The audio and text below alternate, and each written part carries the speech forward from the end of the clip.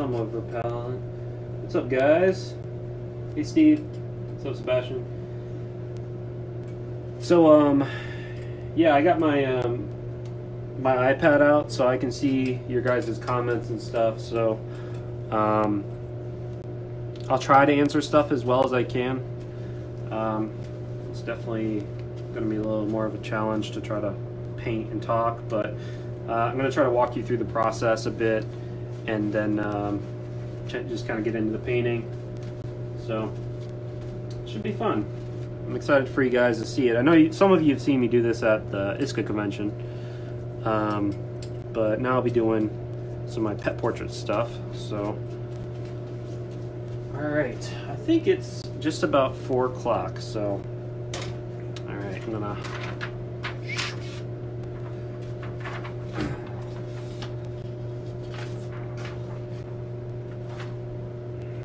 All right, everyone can see that all right?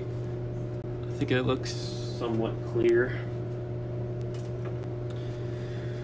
So, first off, I want to thank ISCA so much for this. This has been so cool seeing everyone's process videos and just kind of what their home life is going on right now.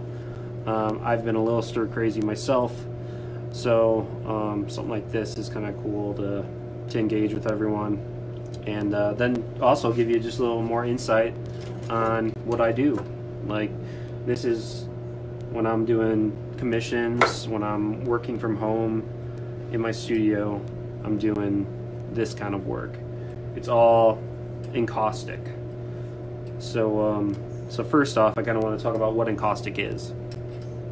It's this process, it's a painting process where you can do collage, you can paint with it, you can do sculpture, kind of a lot of endless possibilities that you can do with it. But for me, I just like to paint with it. So as you can see on the right hand side over here, I've got all these little tins, and inside all these tins is beeswax and oil paint. So it's actually, this is all wet and it's hot. So this is like a griddle right here.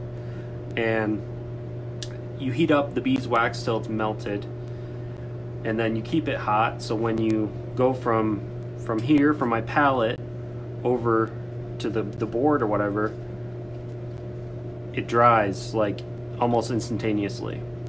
So it's pretty cool if you, cause a lot of times when I work with oil paint, it's just like, it's so wet all the time.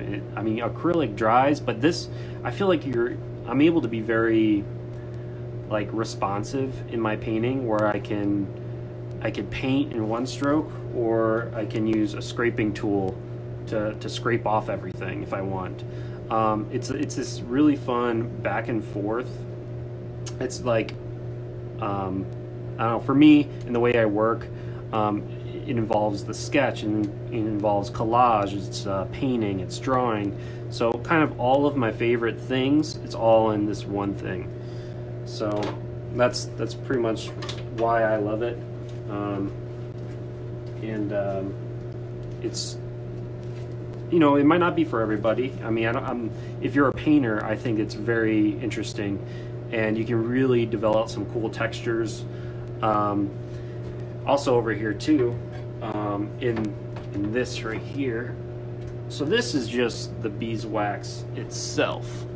So you can see there's some beeswax, and then you also have to mix in a little bit of Damar resin. So it's about, the ratio is 13 to 1. So 13 beeswax to 1 Damar resin, and that just kind of makes it a little harder. So you have to mix it in there and stir it up. But yeah, this is what I use, and that's why I put into these little tins for my palette.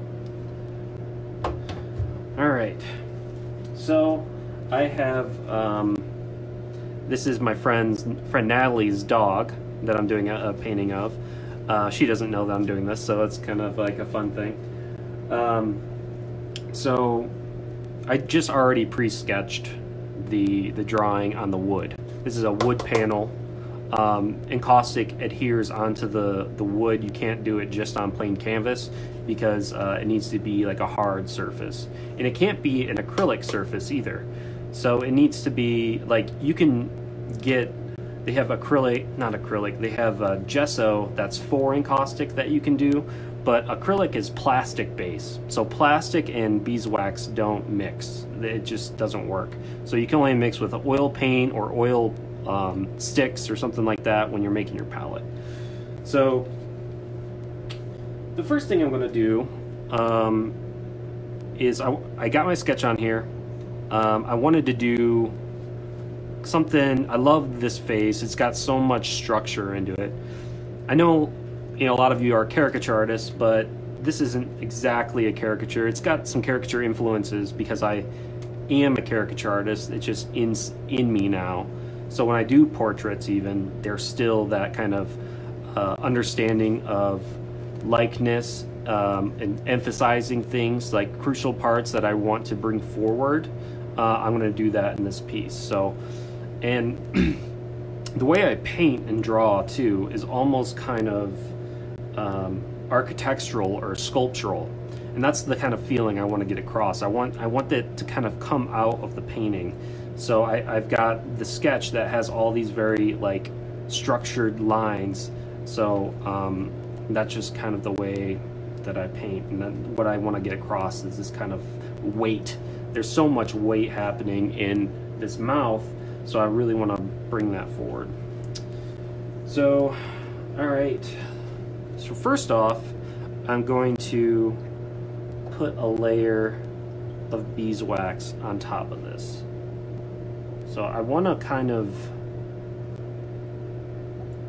just take this, and goes right over top of it, just nice and smooth. I want to preserve that drawing a bit and kind of almost like inlay it into the wood, so I'm not smudging it around all the time.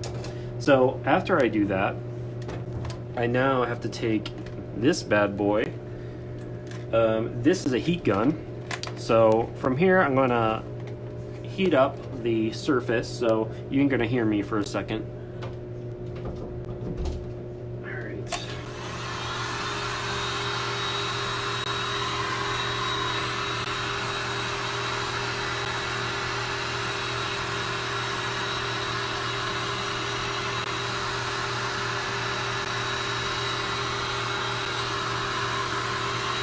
So hopefully you can see it getting like pretty, you can see where the wax is melting a bit.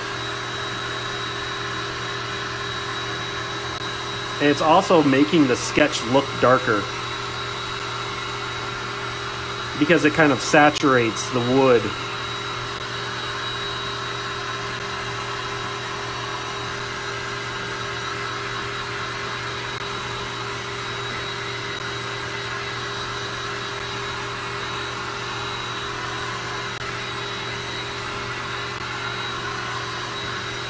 All right, so that's that for now. So now you can kind of see, this is a bit of me like trying to do a pet portrait, but it's also me just teaching you about encaustic a bit. So sorry if it takes me a little bit to actually get to the painting. But, so now that I put that layer on there, there's this kind of layer over top of the sketch that I can touch now because that's already dry because the beeswax dries that quickly. But the cool thing is, so I can show you, so if for some reason I want to scrape off some of the beeswax that I've put on there, I can take this tool and you can kind of see it creates like that's just the beeswax right there by itself. So I can take that and put it back in my palette and reuse it. So if I put a color on here and I want to take it off, if I don't like it, you can reuse the color again. That's like the really cool thing about encaustic, is that you're just able to go back into things, scrape it off, start over, come back down to the sketch if you want, and which is another thing that I love about it. All right, so I'm gonna start painting a little bit. I like this. I'm gonna just talk about the photo here. we have this like pinkish color that I'm seeing, and I kind of like that, maybe to show through a bit more. There's also these really pretty like blues and purples and stuff happening in the shadows, so I'm really going to emphasize that too. All right, here we go. So let's see.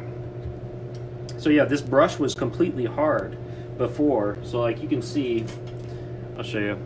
These brushes, they're like, they look like they're just like no good anymore. But it's actually, once you heat them back up, they'll work completely fine. It's like, I'm a messy artist, so I always hated cleaning my brushes in college. So it definitely works for me. I'm gonna do a little bit of layering here.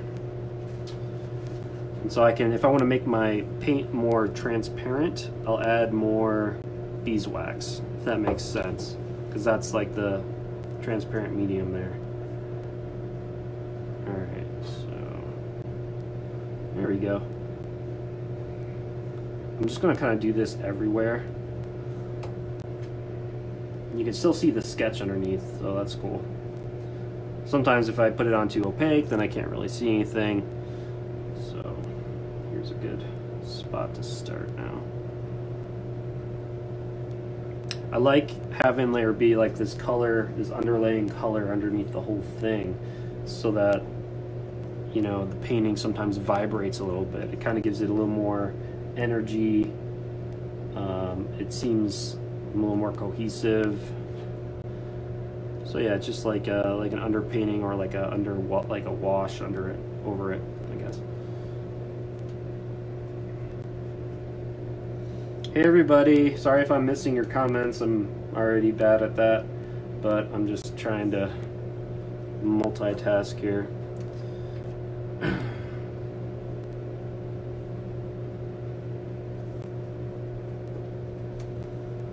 So yeah, for new people that are coming, this is all like encaustic, so beeswax and oil paint mixed together. And a lot of times, so when I do this layer, so I have that layer there, you take the heat gun to mend the layers together. So if you paint layer and layer and layer and layer without doing this, then the paint can flake off. So this is just like something every couple layers I like to do, is not melt it all the way down, but just try to fuse. You're fusing the layers together.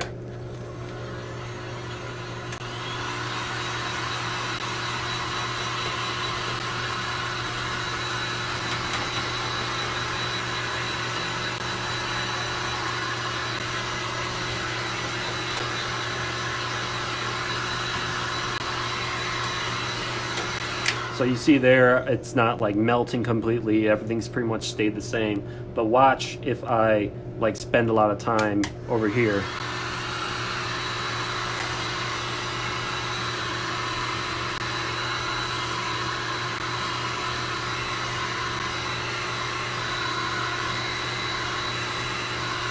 You can melt all that down, which is cool. I mean, it creates a cool effect. So it just depends on what you're using it for. You just have to be careful for the way I'm doing it, to not go too crazy with that. So now, because of that heat gun, it is a little bit, needs to dry just a little bit longer than that, but this stuff is pretty dry. All right. So cool thing, I'll come back in. There's some cool shadows and stuff like here I want to get back, so I'm going to take my scraping tool and get back a little bit of that, just so I can see what's happening under there. I more so just want the pink to kind of be like showing through everything, but right now there's some details that I'm missing, so I'm going to bring those just back just a little bit.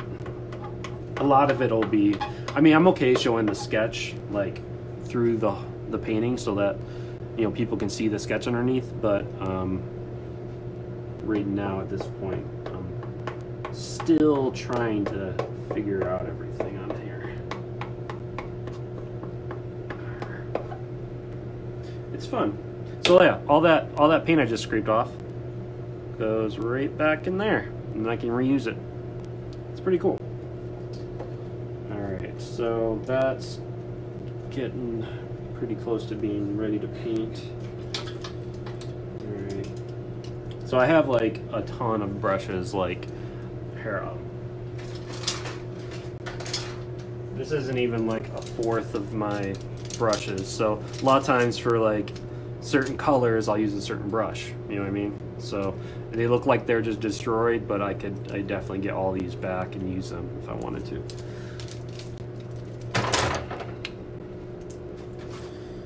All right. So now that I've got the base kind of going on, I want to start working in getting these shadows. I want to make it almost look like it's kind of coming out of that pink color.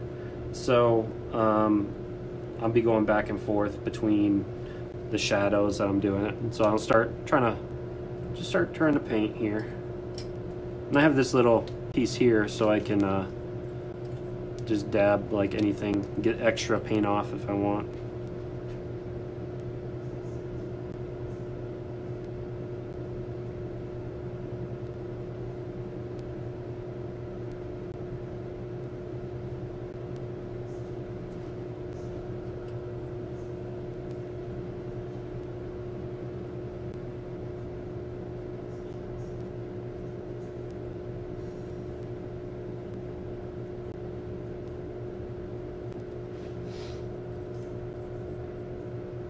Yeah, so all that dry, already dry. It's quicker than acrylic.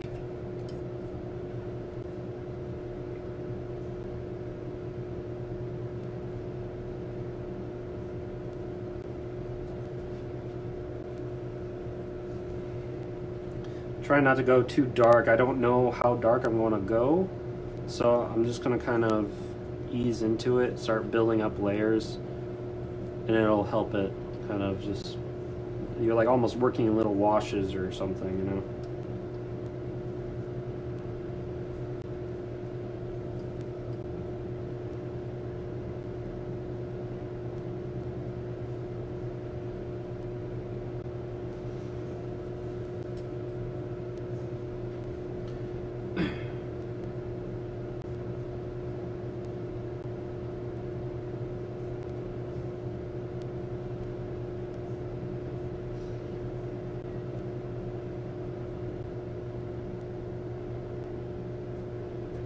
I actually just got a dog last week, I believe. So yeah, last week, right before everything happened with the coronavirus and all that, me and my wife got a puppy. So we have a little corgi now. My parents and I had corgis. My parents still have corgis, and so they're really fun little dogs, but it's definitely different having a puppy. I've never had a puppy before. Show us your corgi. He is, I know that's what you guys really want, is just for me to play with the dog. I get it, Tom. Yeah, he's upstairs right now. Maybe at one point I'll get him.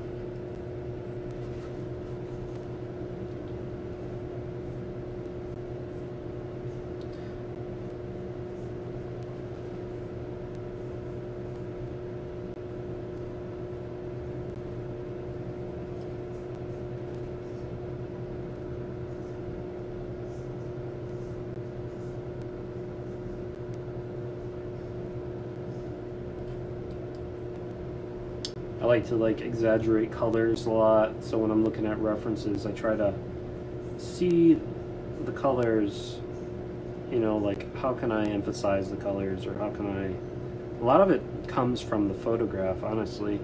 When I see the right picture, it kind of inspires a certain color, or the type of dog too also inspires like a certain color.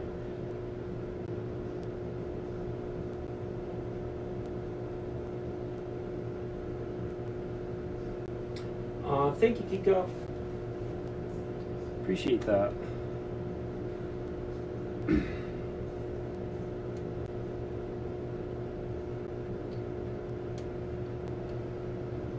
Maybe at the next convention I should just draw everyone as dogs. You know, do dog paintings. Tom Faraci, you'd make a great dog.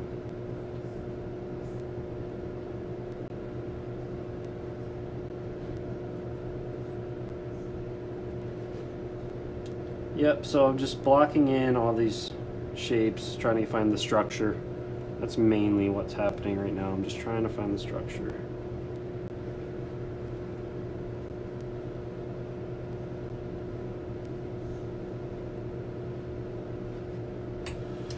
I need to loosen up a little bit. I haven't painted yet today, so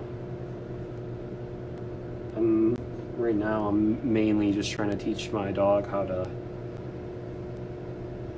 like go to the bathroom outside and potty train him, and so it's a weird time right now for a lot of reasons, but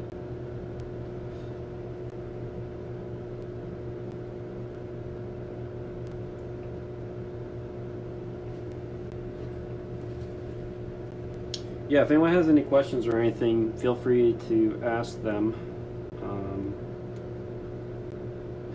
A lot of this is just me kind of painting, so if you have anything specific you want to know about encaustic, if I can answer it, I will definitely try.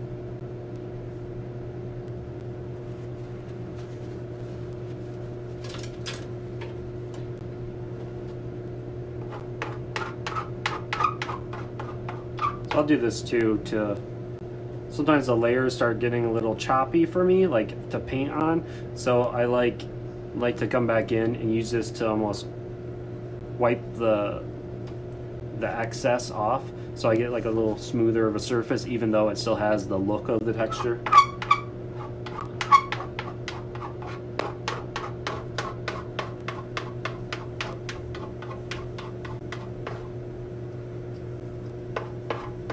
Hey everyone, what is the pre-sketch made from? Do you mean the, like, what it's on? It's on wood panel, and yeah, I just do like pencil. I just put a, you know, I can do color pencil, you can do that underneath, but yeah, it's on a wood panel. You can get them at like Michael's or any type of like art supply store. You can get them from there. Ooh, who are some of your art idols? So that's a good question. So probably one of my biggest, I actually have a photo of, it's like a reference photo I like to keep around. I'll show you. Da-da-da. Lucian Freud. He's probably one of my biggest, like, all-time favorite painters in the world. Something that in school that was always inspiring, how he was able to capture, he was like kind of a caricature artist without even knowing it, but he just really was good at likeness and really capturing like light. I just love the way he does light. So that's probably my biggest art idol.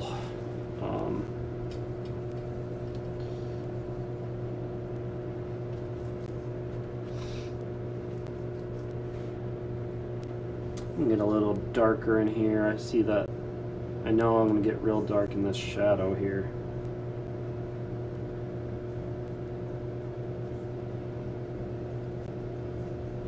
And the cool thing is about this, like, I tried, like, you think about it, just go into it. If you're going to do this, go into it without, like, any fear. Don't be afraid to, like, screw it up. Like, this is really, like, fun. You know, you can just, like, mess it up. And so I don't like that mark. Okay, cool, whatever, scrape it off. Like, it's no big deal. So anyone that's like interested in trying this, I definitely think, like, just try to go into it without being too afraid by it, because it's new and it's weird.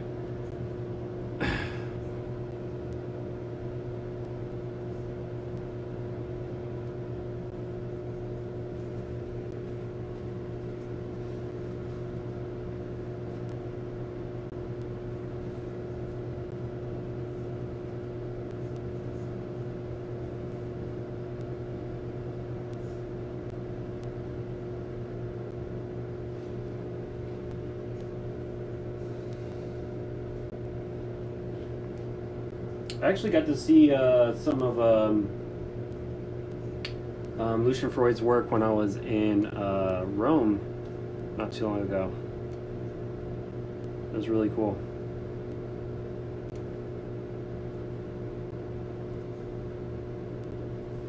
Yeah, it's hot wax and oil paint mixed together. So yeah, all this over here, for anyone that's new watching, all this on the right here is this is like a griddle that you typically make pancakes on, but I have these little metal tins with beeswax and oil paint mixed together, so you get really like this cool little texture thing going on.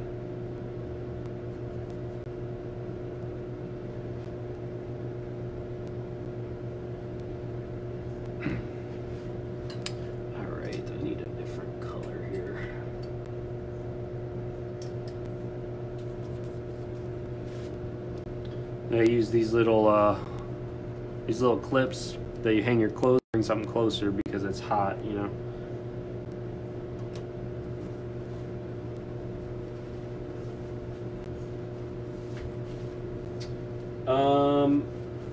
Good question about the, is there any other purposes for using caustic instead of other more well-known media, other than the way I like to do it? Yeah, so besides doing this, like, you can use it for collage, so, and transfers. So I'm gonna bring and show you like a painting that I'm working on too. So right here, if you can see up close, that's all text. So you're able to, because it's beeswax, you're able to use to do transfers onto it. You can inlay into it. You could even put pieces of paper straight on it, and then cover it with wax. You can make little like inlays with like, sometimes people use leaves, and you can press leaves into them, and then you get like this cool like cutout of a leaf. So there's a lot you can do. I definitely would recommend checking out like other people's videos on it, or looking at a book about encaustic, because the way I do it and the way like many other people do it are completely different ways. So it's a lot of fun. I really enjoy it.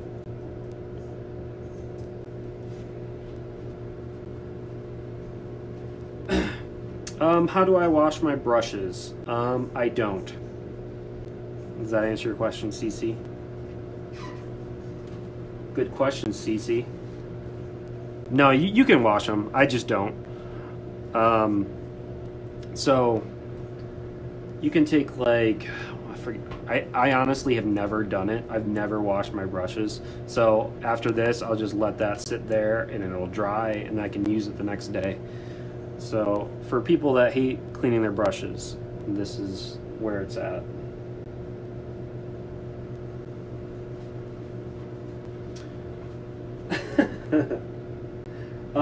No. So sometimes I'll pre-mix my colors for each painting, but a lot of times I actually am just on the fly changing the colors that I already had in here. Because, here, one second. So when they dry, when the little, like these guys over here dry, it's just like this. It's like a little like wax hockey puck inside there. So when I put it on there, it'll heat it up, and then I can change the color if I want to, or I can dump it out. So sometimes after a while the colors will get muddy or something like that, so I end up just tossing it. But most of the time I just like augment it somehow or tweak it.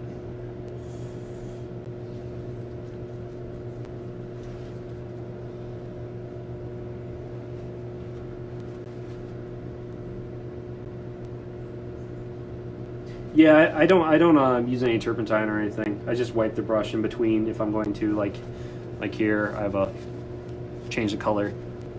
Just do that.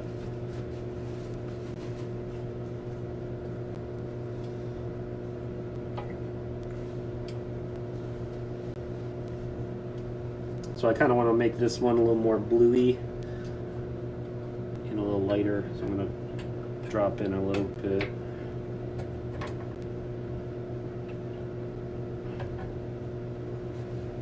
And mix it. And you got kind of this kind of gray. There's like this little gray highlight thing happening in his nose. So I'm gonna try to.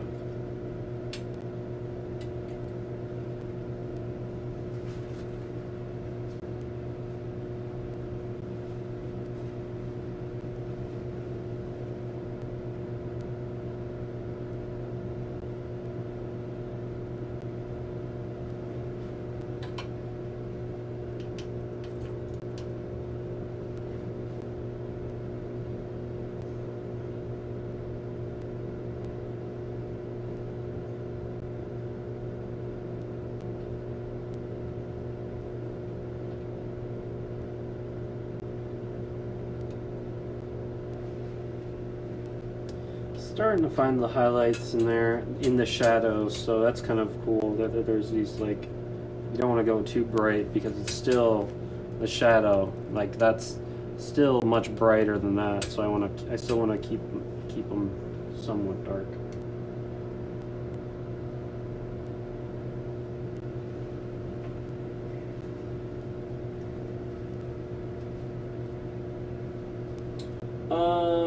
What's a typical time on a painting that size? Probably, I mean, I'll do a day or something on this probably. In a pinch, I can probably maybe knock out 2 in a day. So that's, I mean, if I, you know, at ISCA I did I think 3 encaustic pieces, so 1 year, so that kind of shows you a little bit. But I paint fast. Like I just like typically just keep moving. I like just the brush to keep going. So it's like even like, you know, talking and stuff like that can sometimes, you know, slow down everything. But you know, it's fine for today or whatever. But because I am moving a little slow right now, but.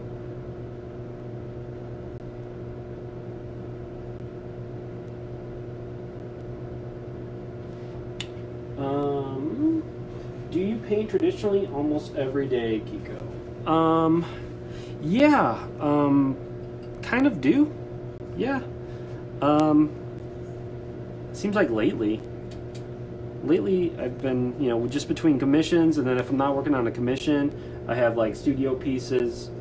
So yeah, I've been doing a lot of traditional stuff lately. I actually haven't been doing much digital stuff really. My iPad Pro, my first one I got, kind of finally died, so I had to get a new one. So I was out of commission there for a bit for digital, but now I got a new one. So,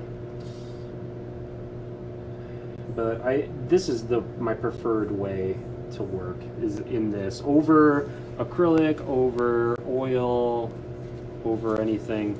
This is just the way that I really love working.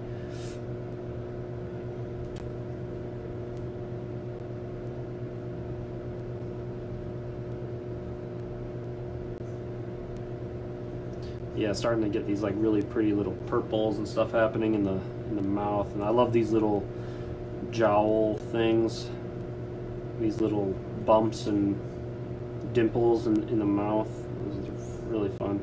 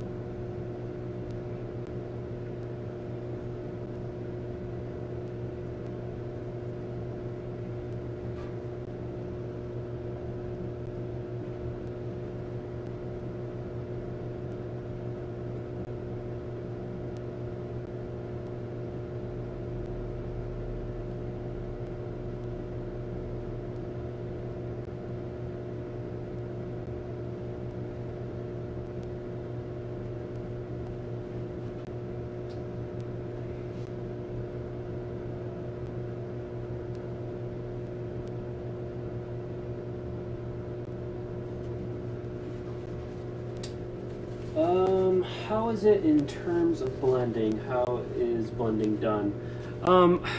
So it's really like kind of weird to blend. You almost have to do it in layers. And then also using like this tool along with a brush, you can kind of blend. There's some ways, so like you could literally take this, the heat gun here, if you're very careful with the heat of it and not try to melt everything down, you could use the heat gun with the brush and kind of blend things together a little bit. But honestly, I don't really like to do it that way, but you could definitely do that if you wanted. But yeah, so blending more so on layers on top of each other, and then scraping off stuff that you don't like or whatever. So I'm like, oh, that mark's a little weird, you know. You can kind of like scrub some stuff and let some of the layers like start to blend together when you start scraping them like that. That's a fun sound.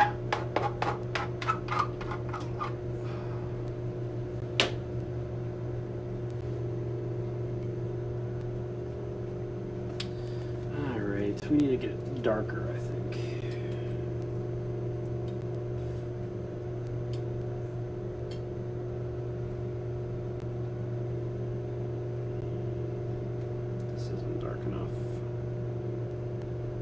I just love this picture though. I saw Natalie posted it and I'm like, okay, you got it, Natalie. Natalie and I, Natalie Yeckley, for those who don't know, we started doing caricatures together at Cedar Point back in 2008, 2007, something like that. So we were both, that was our both first year. And then the following year, I think, is when Tom Ferracci came to Cedar Point, and that's where we got to be friends. So yeah, we're both Commons kids.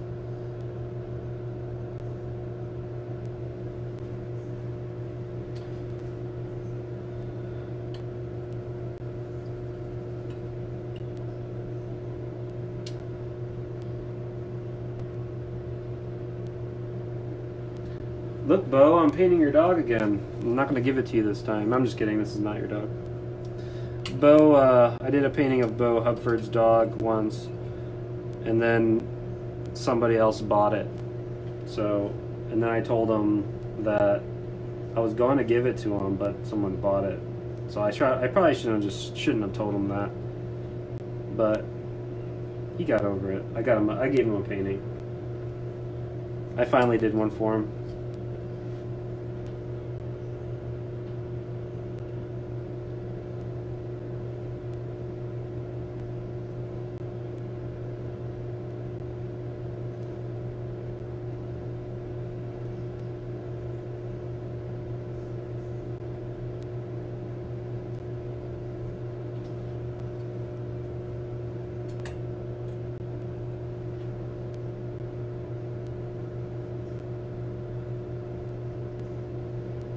So yeah, during this time,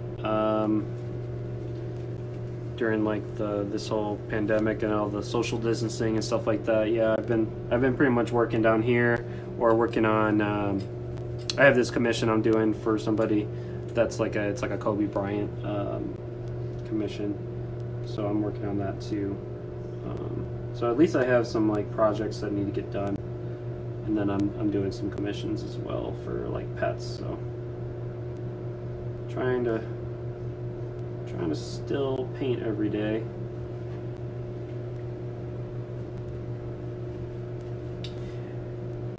Thanks, Bo. Yeah, I really like doing that one. Well, your dog has such a good face too. I was like, all right, I'll do another one. That's why I'm doing this one here for Natalie. I'm just like, it's just asking for me to paint it, you know.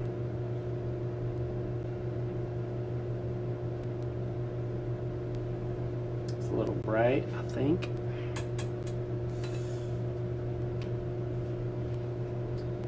So yeah, I kind of like, you can see like I move a couple colors together over here. Like this is just the griddle itself. It's hot, and I'm just like mixing some colors on the side here. So if it's not exactly the color I need in the little containers, I have to like tweak it and make my own.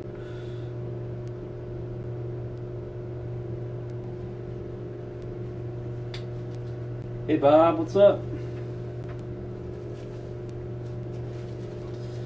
All right.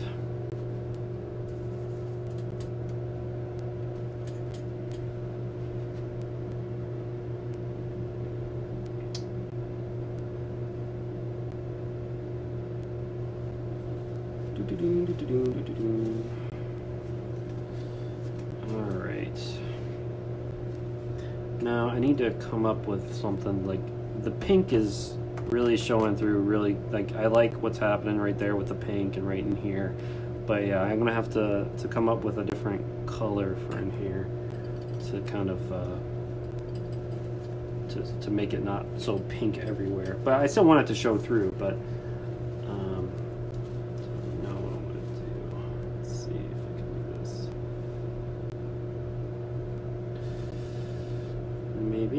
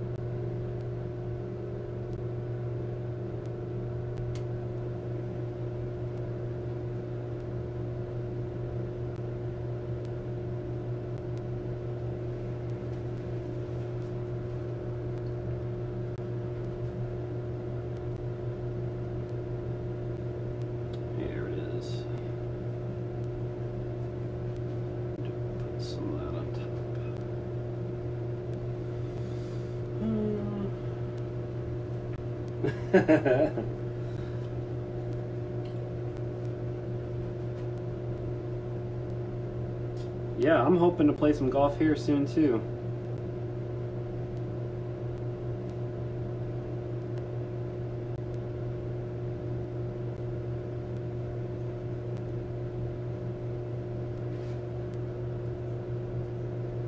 So I kind of like how that other ear over here you don't see.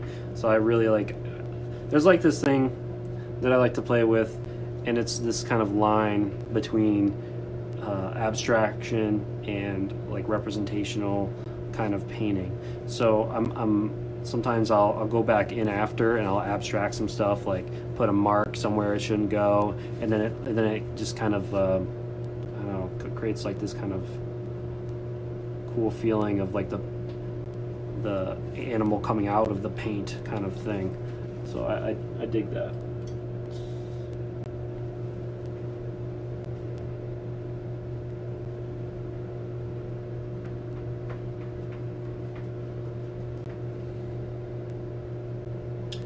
Oh yeah, thank you, Cece. Yeah, it's yep, oil paint and beeswax mixed together.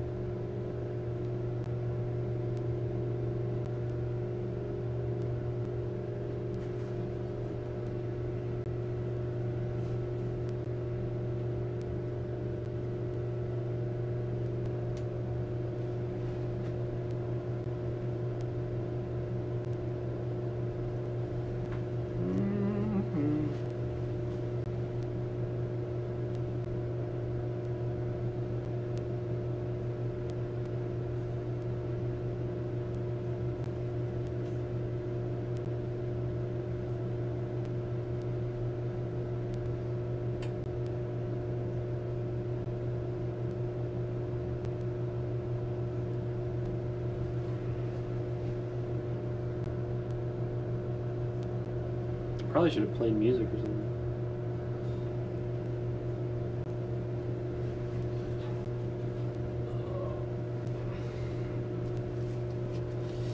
Yeah, so it's starting to have. This seems brighter now that I added that other color in there. You know, it's not exact, but that's okay with me. You know what I mean? Like, I'll be able to go on over top of it and tweak it or change the color if I want. So if it's not exact right color right now, it's mostly I want to get something, like I want to get some paint on there, and then I know I'll be able to figure it out. You know, it's just about actually moving your brush, making decisions, and then you can go and change those decisions, you know what I mean, or add on top of them. So that's the best way to paint, I feel. Just to keep going, just keep moving forward.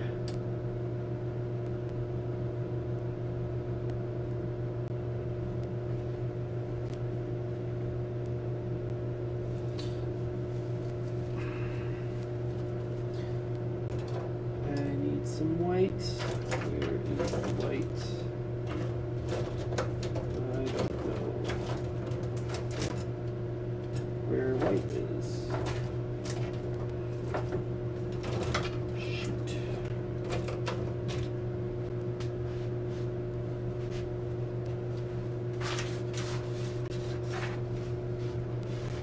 This is the thing that happens. I'll be like moving really good for a while, and then I can't find any of the oil paint that I want to find.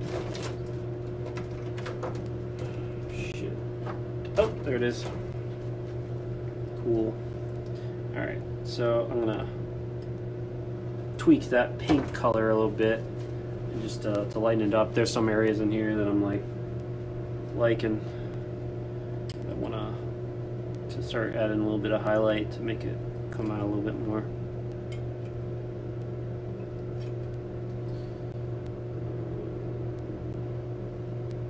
I usually paint with The Office or something going on in the background. Obviously, if you're at any ISCA convention, you know that Kev Jackson and I will be listening to The Office every single year. It's like a tradition. But I haven't watched it in a minute now. But so I'll play like movies and stuff. I don't really listen to music too much when I work. I just have TV going or something. Yeah, that's nice. Let's see.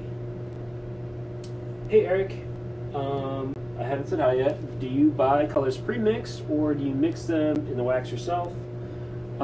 So you can buy pre-mixed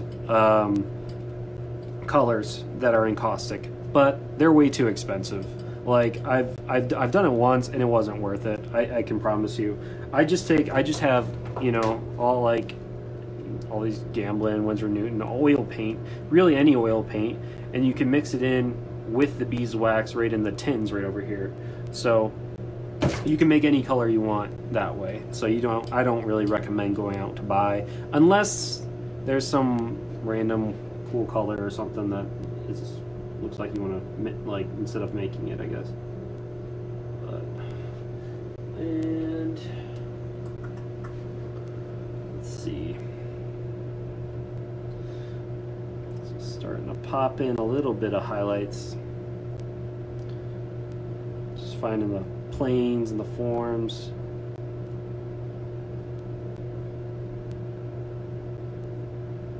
Just trying to be subtle and soft with it. I just love this. I love like this here.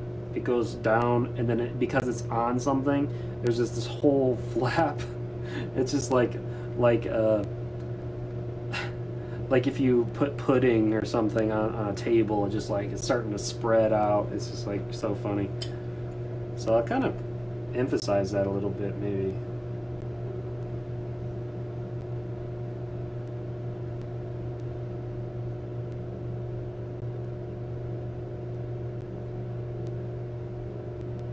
This is why I love painting dogs, though.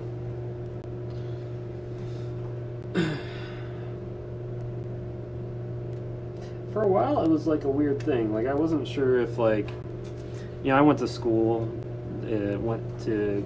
had like a fine art school, and I don't know what, maybe it was just my own thing. If I felt like if I was doing like pet portraits or something, I was kind of like selling out or something.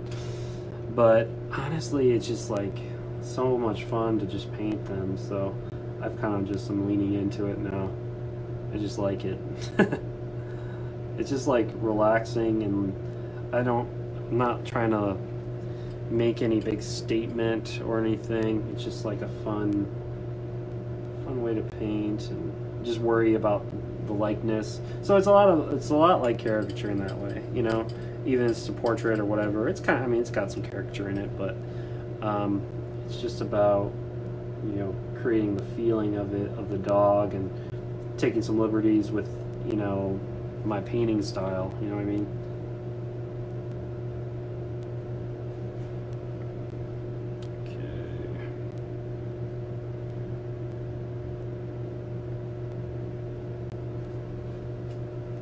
Okay. The good ratio for, it really depends. So like if you're wanting to do, like more transparent stuff, you're going to want a more wax to oil paint. But you also have because it's wax, it'll end up getting kind of waxy looking, like almost kind of frosty if you're just using it that way. So I use a lot of oil paint mixed in. So I don't really know what the good ratio would be to say, honestly. I just I'm eyeballing it every time, and still to where it's a little opaque, or if it's a little, so it just depends on what I want to do. So the initial like layers on top of the sketch were very transparent, but now I'm starting to get more opaque and just creating, like, you know, these shapes.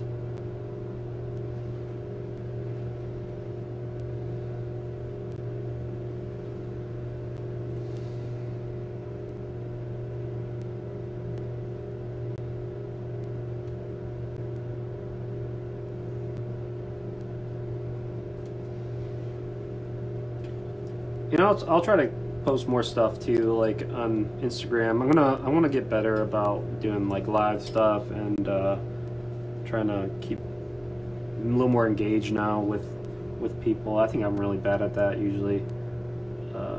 But now, since it's like my only way to talk to people, I'm like, okay, I need to start talking to people, or posting stuff more, and so I'll be doing that more. So if you're on my Instagram, Derek_T_Brennan.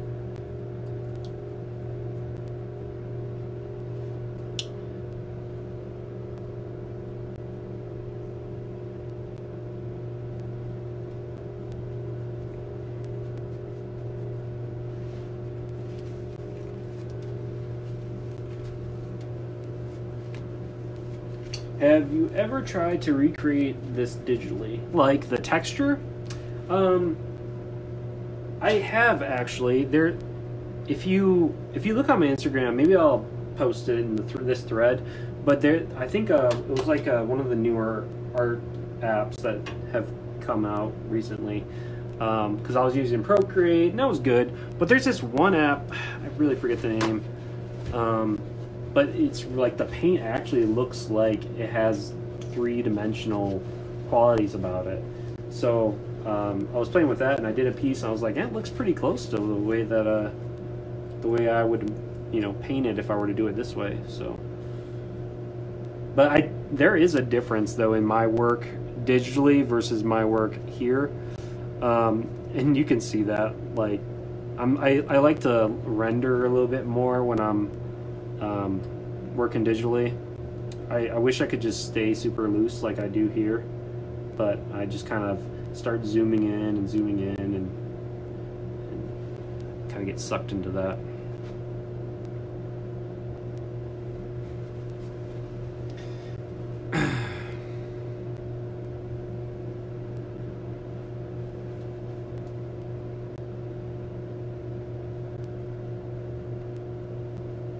So, okay, so I really want to start making this thing kind of come to life a little more. There's this cool, I like the blue kind of on the outside. I'm going to bring that into the painting now, as a background. I'll try to let the pink show through a little bit, but I think I'm going to try the blue. See if it's going to look good or not. Don't know if it's too bright or not. I'm going to try to green it down a little bit.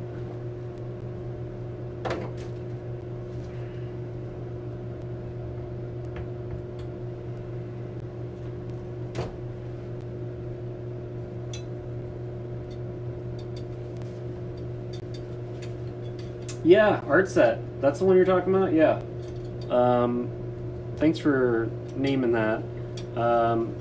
Yeah, that's the one I tried, and man, I was playing with it. I just loved how the paintbrushes worked on there. I really haven't done much with it since. I really like Procreate in general when it comes to digital painting, but the little experience I had with that one was cool. Art set. That's too much. That's too much.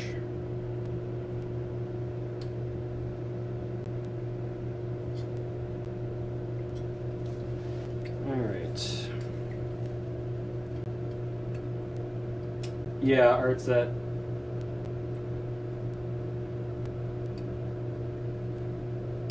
Dad, yeah, I think Pippin probably is, because I originally was going to, but I haven't found the right photo yet.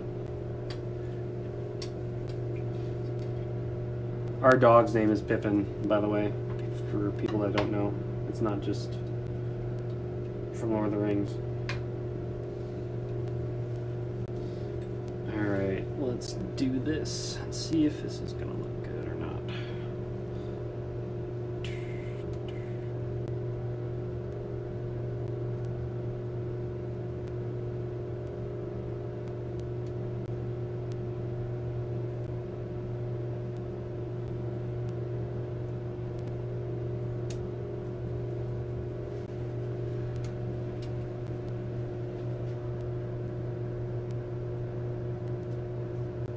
Thing is, like, I kind of like that this line happening, because I feel without, if I just were to make the same color all the way around, I feel like it would look weird. It would, like his head's just floating. But I think this way, if I were to make a different color under here, I can really make it feel like his head is sitting on something, kind of like a little shelf.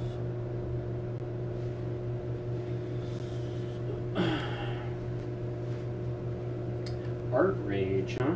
I'll have to check that out.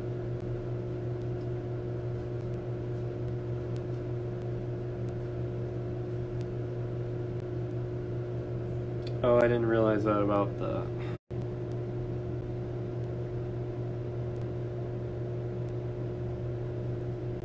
So now I'm just trying to frame the face here a bit.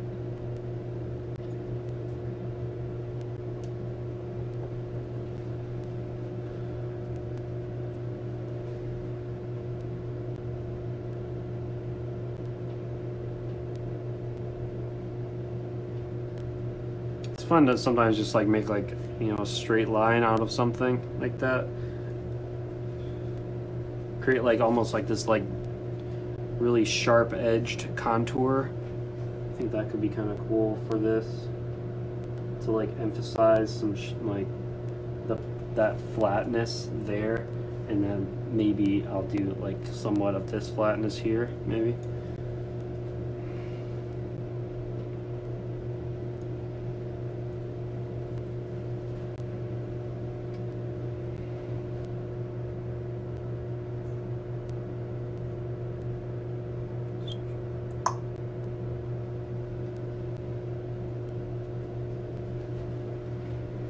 Yeah, that's not bad.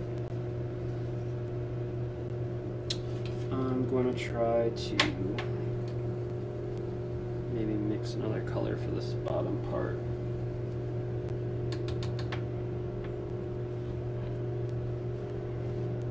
I don't know if I should keep this the same color or if I should... I'm going to do it. I need it lighter.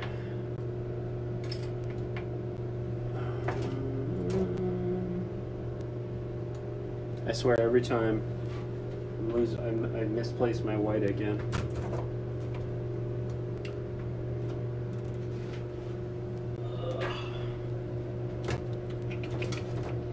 Where'd you go? Okay, here we go.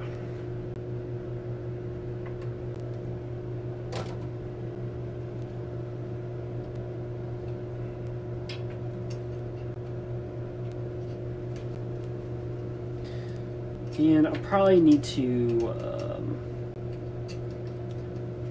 fuse the layers together again, because it's starting to, I've done a couple layers of painting, so I need to take the heat gun to it and do a little fusion.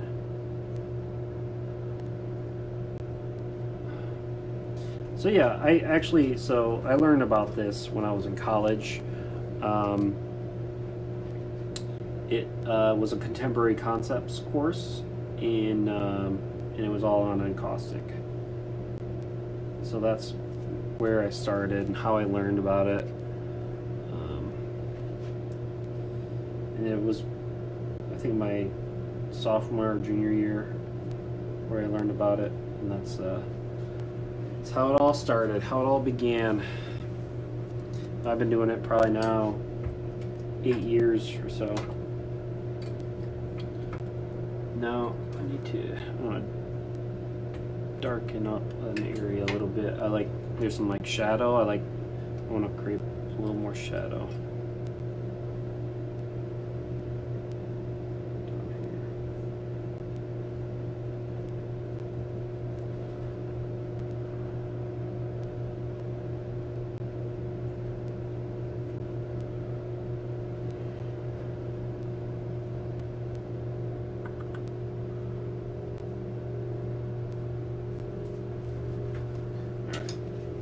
Gun.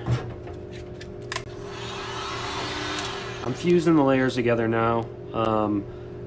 I've kind of started painting quite a bit on here, so I'm going to fuse them a little bit.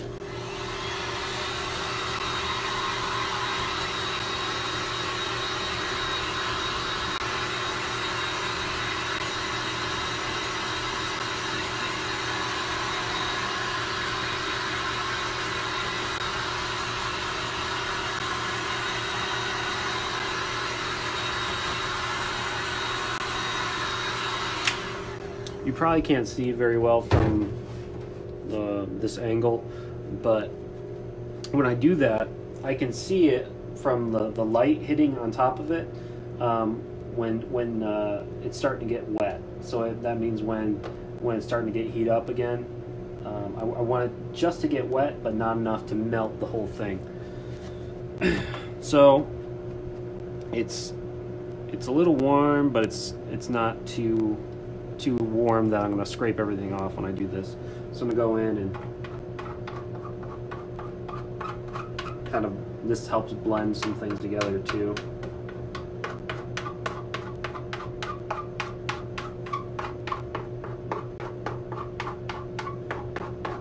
And you can still see the sketch in a lot of this, so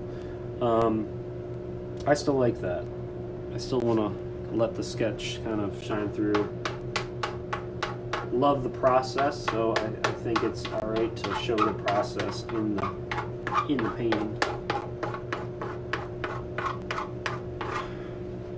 I might want to work with a little bit smaller of a brush now, because there's a couple little adjustments I need to do.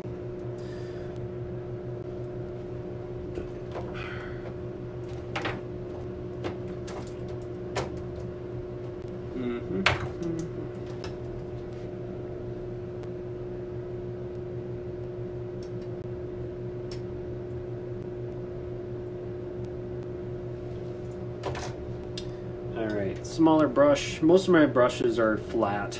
That's like the kind that I really like to use. It's like almost like making little like pixels. I think of it that way. So I use flat brushes quite a bit.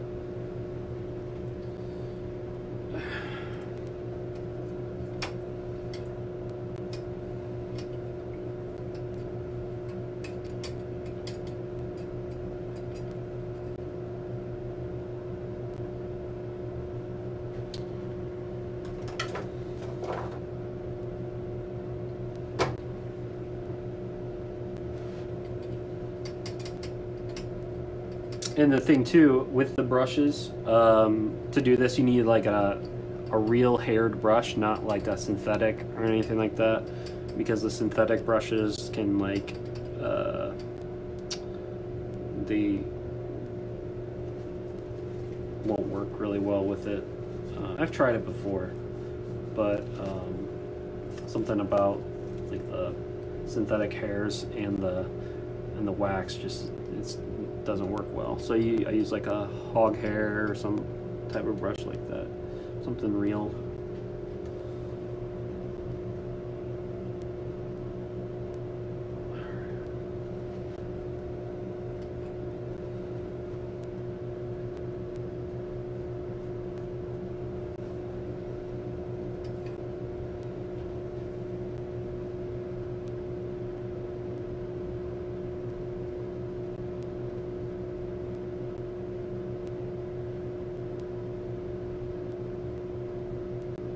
Sorry, had to get in there. You see the back of my head there.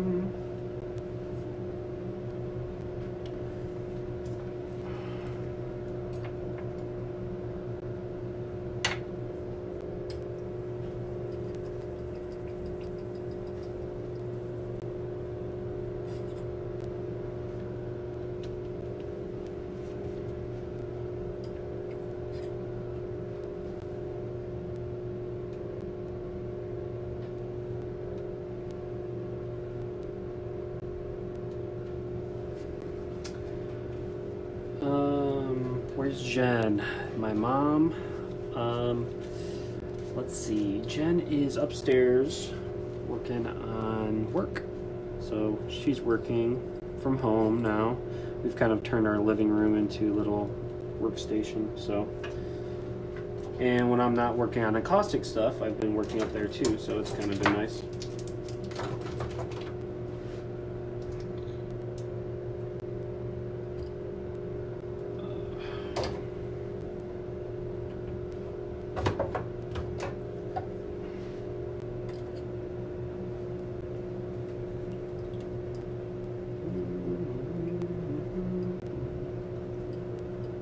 So in these shadows, like, I need to get that darker in there. It's too light right now.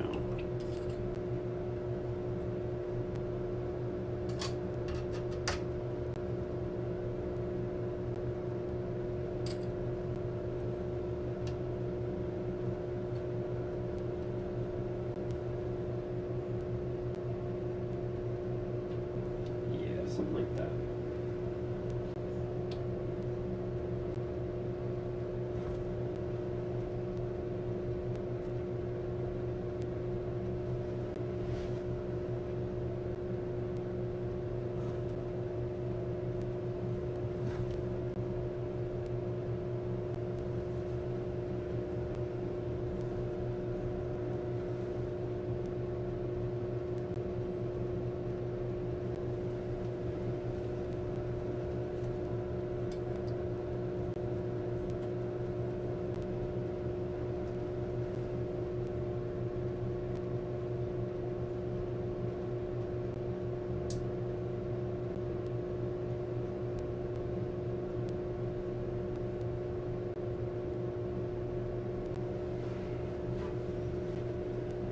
And that highlight over here gets a little brighter, so I think I'm gonna pop that with a little more blue. So use some of the blue that I'm using in the background, maybe a little white to it.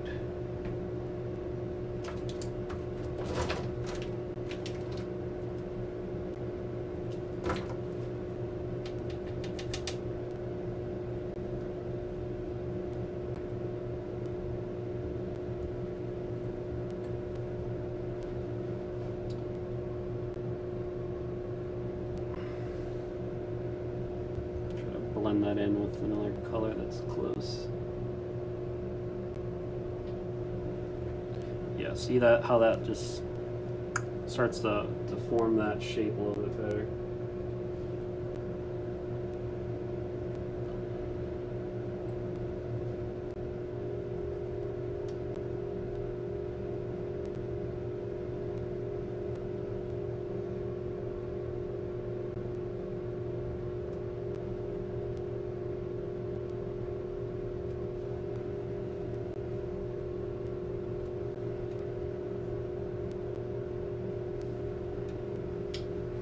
Hey Tom, Faraci, what time do you want me to work on this for? I didn't know how long is the demonstration supposed to go, if it matters, or if there's like a time limit, because I have no idea how long I've been at it.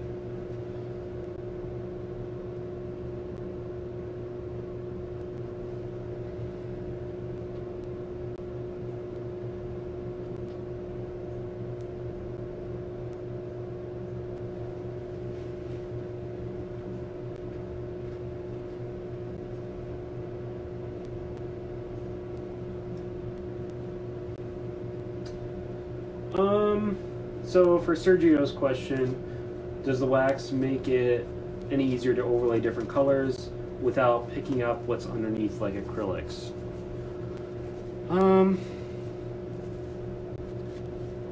I think it'll depend on how opaque it is, really.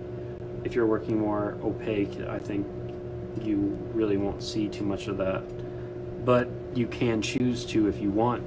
You know, I like picking up some of the stuff underneath in some of these pieces like this, but I don't know. Not quite sure how to answer that one. Sorry.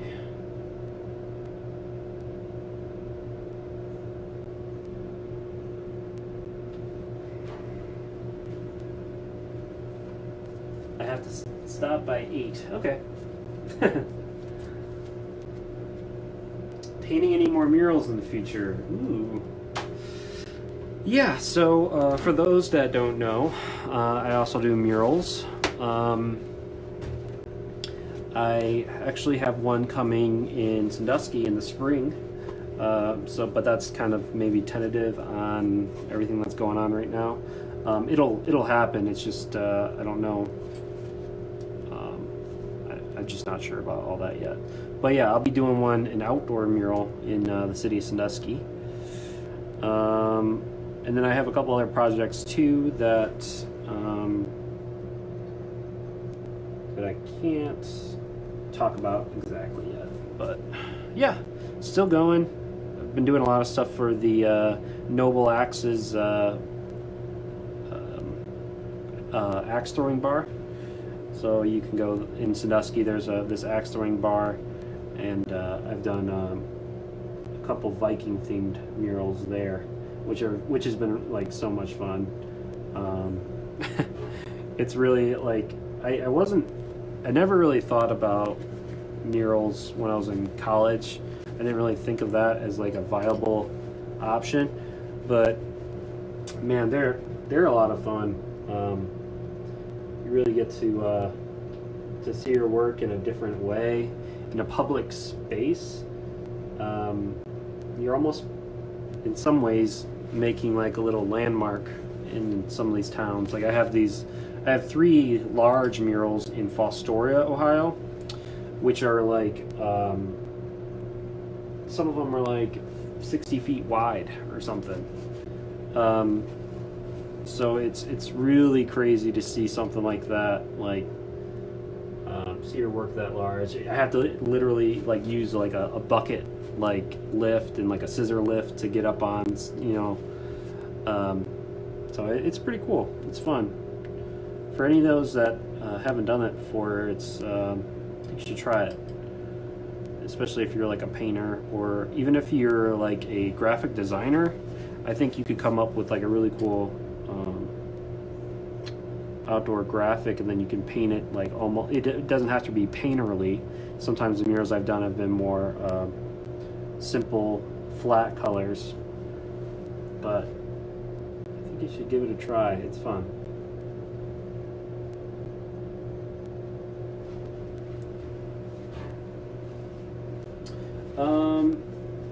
So I just use like this outdoor acrylic based mural paint. There's a company in California called Nova Color, and they have these paints that are like super vibrant, and then they last long outside. So they're just able to withstand some of the elements better than, you know, the paints that you would buy, you know, at Lowe's or something, you know. But yeah, it's just Nova Color paint is what I use.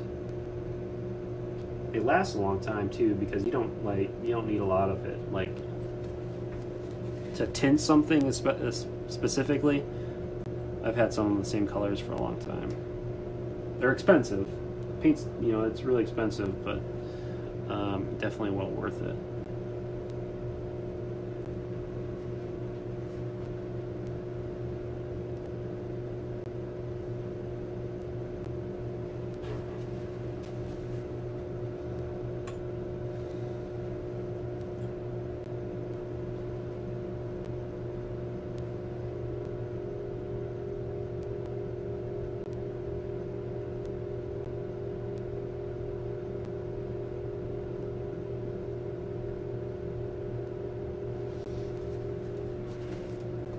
We're getting there. We're starting to find some of the features.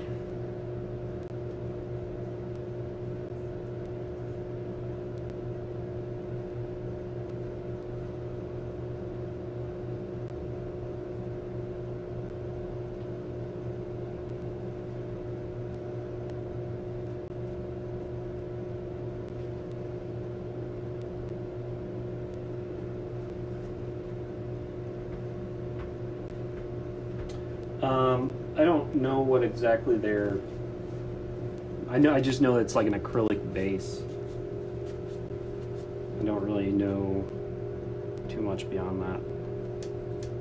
They have a lot... If you go look on their website, they have like this whole like facts about Nova Color thing that you can just learn a ton about. When I was first starting doing murals, I was, you know, calling them even and asking questions, like, you know, like when you're doing a mural for the first time, that's just like a bit was a bit of unknown, and it was kind of scary to do something that large, you know, something that's 25 feet tall, and you're like, I haven't done that before. But, you know, I actually, one of the things that helped a lot too was using a projector. So doing your whole drawing, planning everything out to like almost the T of what you want it to look like at the end, and then projecting that drawing onto the wall. That was definitely a big help, because I think that took some of the, like a fear would be like to be like distorted, you know, from that far away. You're not used to working that large. Your brain can't like process that completely. So.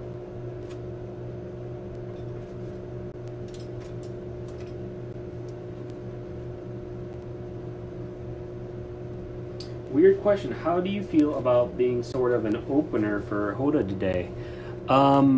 Yeah, that's crazy. I didn't even think of it like that. That's so cool.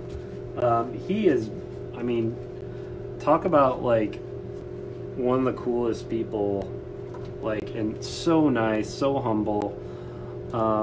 He was at this last convention. I got to talk to him a lot. He came over and we just sit and talk about art, and he'd come bother me when I'm trying to paint, as he said. But I did that workshop with him too, which is fun. The OTA workshop.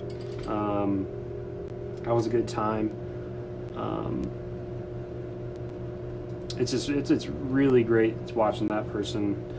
That guy's just like incredible painter, and so it's really cool being his opener today.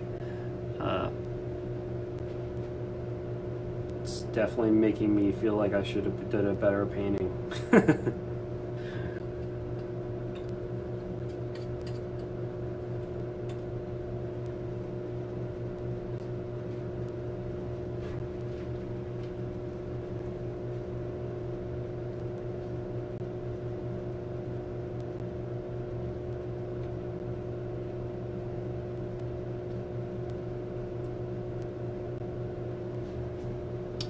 Just need a little more contrast going, I think. So I'm trying to get my highlights just a little bit brighter.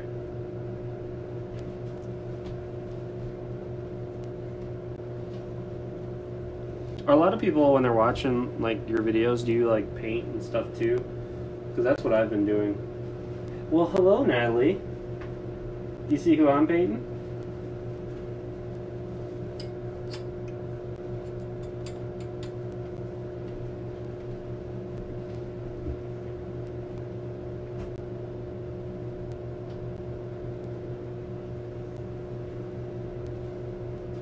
Tom, she didn't come here to see you.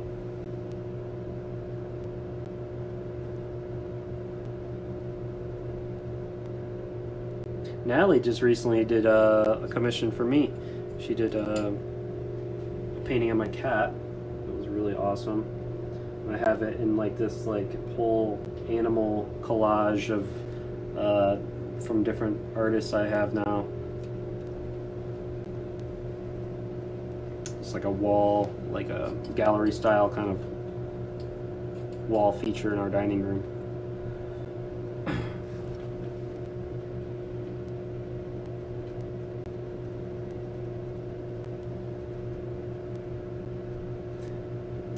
God damn it. Of course my mom messaged you about this.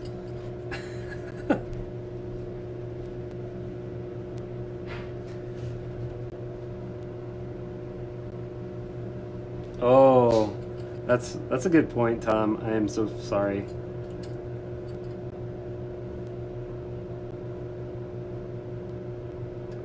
There's still time.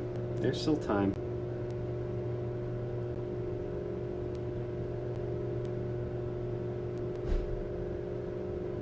Also get cooler looking dogs, Tom. Maybe how about that? I'm just kidding. Maggie is cute.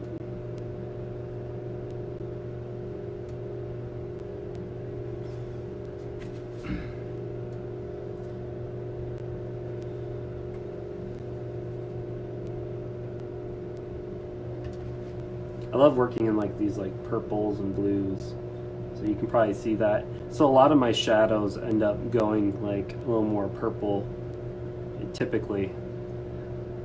I don't know why. I just like finding that color.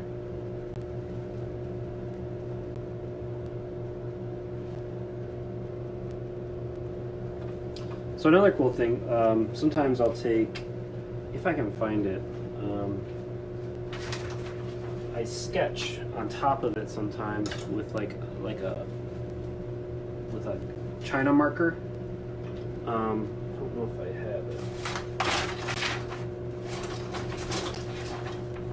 If not, that's okay.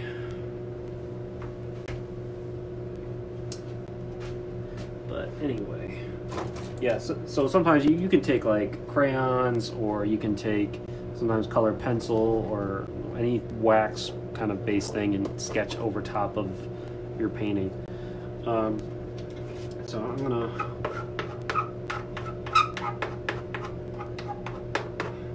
there's like this right in the inside of the eye right there is kind of like really really red, so I kind of want to make that happen in there.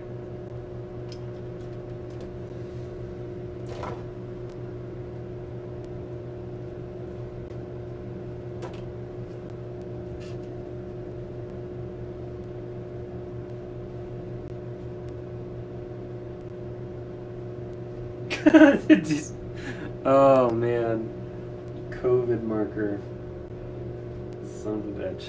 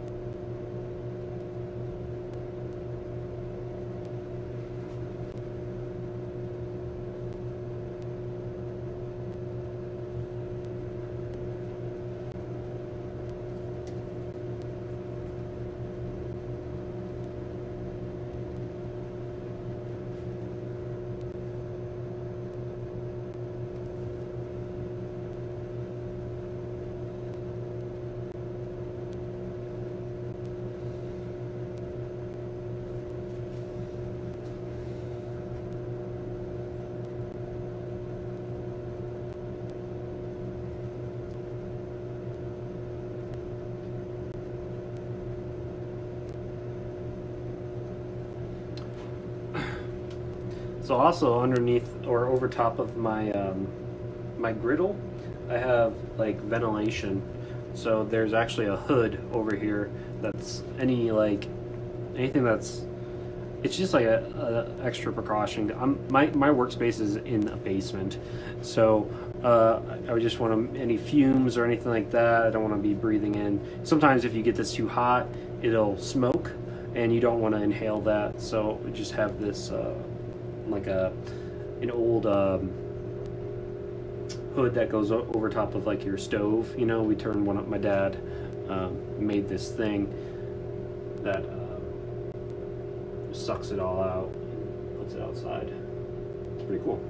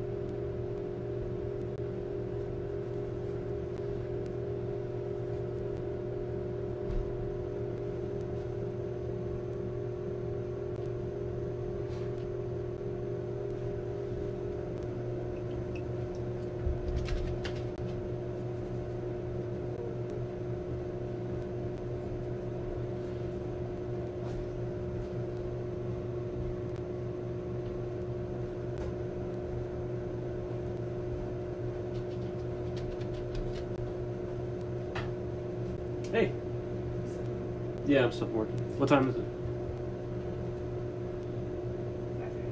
Okay. I'll probably be done soon.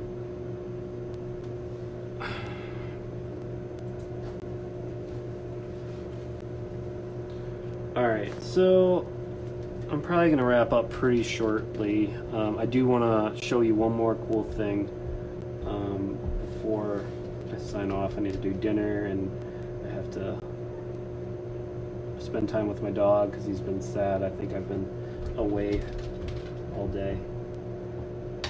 Not out in the world. I've just been in my studio. I'm staying home, don't worry. So I'm going to do a transfer. I'm going to do an encaustic transfer, which is kind of fun. So I mean, you can kind of see, like, it takes a little while because I mean, if you're up close on it, it'll look pretty abstract, I think. But from far away, kind of like how you guys are viewing everything, you start to see how it all kind of is working together. Starting to look like a dog-ish. No, just pop that in. Okay.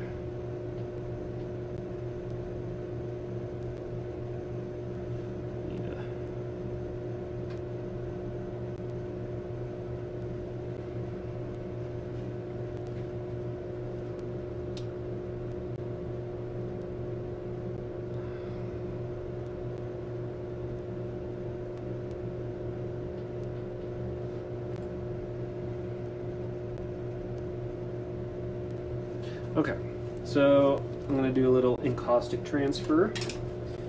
So first thing I'll need to do is heat up the wax a little bit. I'm going to,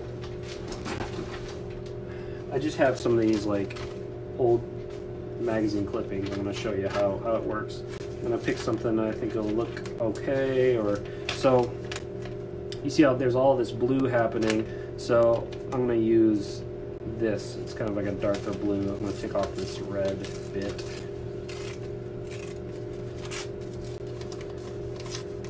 And I don't care, like, when I'm doing transfers and stuff, like, I don't really do it to, like, the words are going to transfer backwards anyway.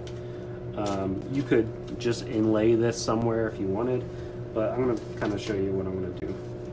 So I have, like, all these, I have a stack pile of, like, old Life magazines. So, and I just do the transfers with them, so I'll show you.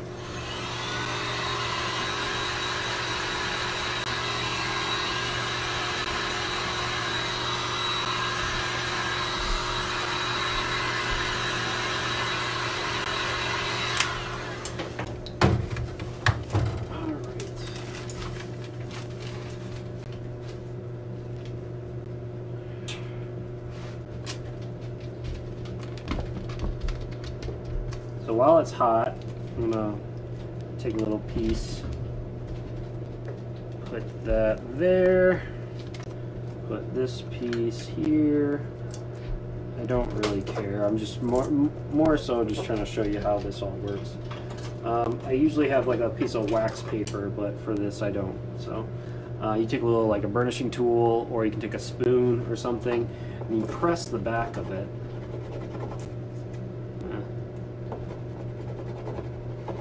To try to press it into the wax.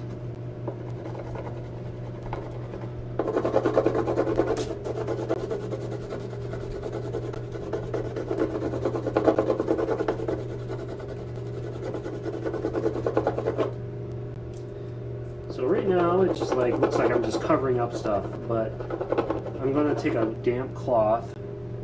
So hold on 1 second, I will be just right back, so just stay right there. I'm going to get a wet cloth, and I'm going to take it off.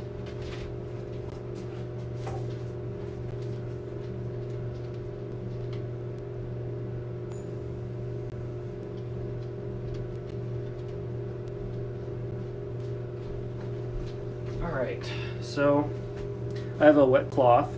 So what you do is you're going to rub the back of this to take the paper off and just leave the ink. So you have to get it nice and soaked, and then slowly it'll come off.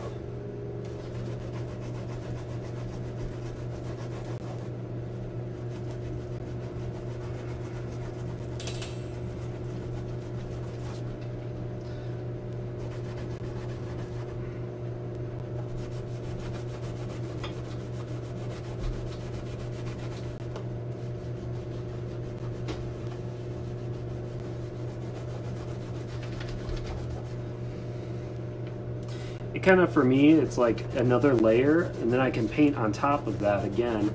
So it almost like, it's got this kind of nostalgic, kind of like worn, like memory effect.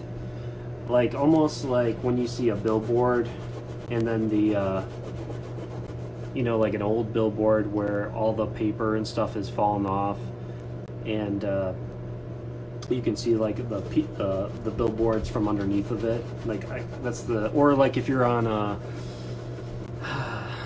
like an old telephone pole with a bunch of old you know, pieces of paper with staples all in it, and it just kind of looks like that. So I'm gonna kind of bring it up close.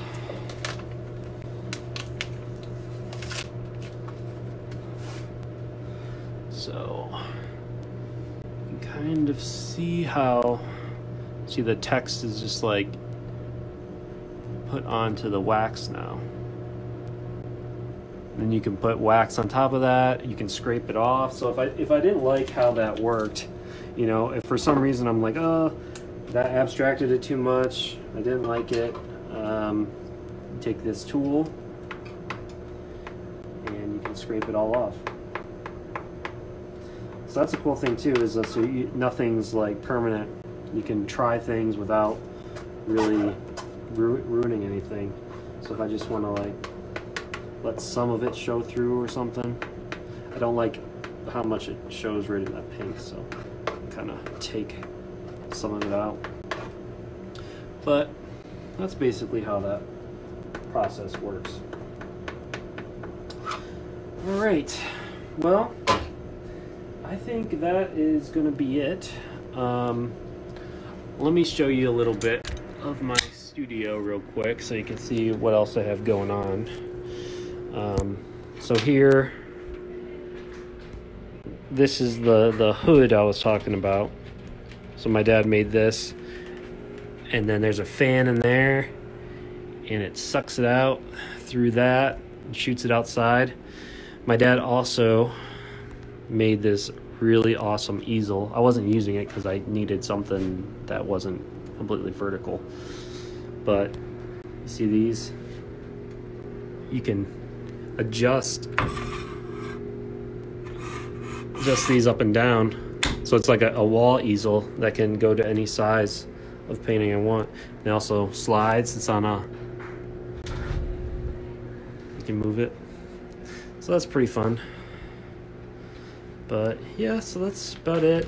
This is for those that like had a Packetans. Packetans is no longer a thing, but this was one of the fixtures that they were selling. It was 20 bucks for this thing, and now I hold all my old brushes in there. But yep, so that's it. That's my demonstration. I really appreciate you guys coming out, watching. It's been really fun. Iska is so awesome for doing this. I think it's like, we have such a great organization. I have so many friends, like literally all of my best friends have come from Iska. So really appreciate you guys watching, and hope you learned a little about encaustic, and maybe you try it out sometime. Let me know if you have any questions. Feel free to message me if you have any more information, or if you need any more information. All right, thanks guys.